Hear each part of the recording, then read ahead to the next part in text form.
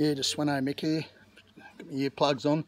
Just doing some heavy mowing here with the little Greenfield. 2-week-old thick Kikuyu grass. We've had about 60, 65, 70 mil of rain in the last fortnight. So I'll just show you in action.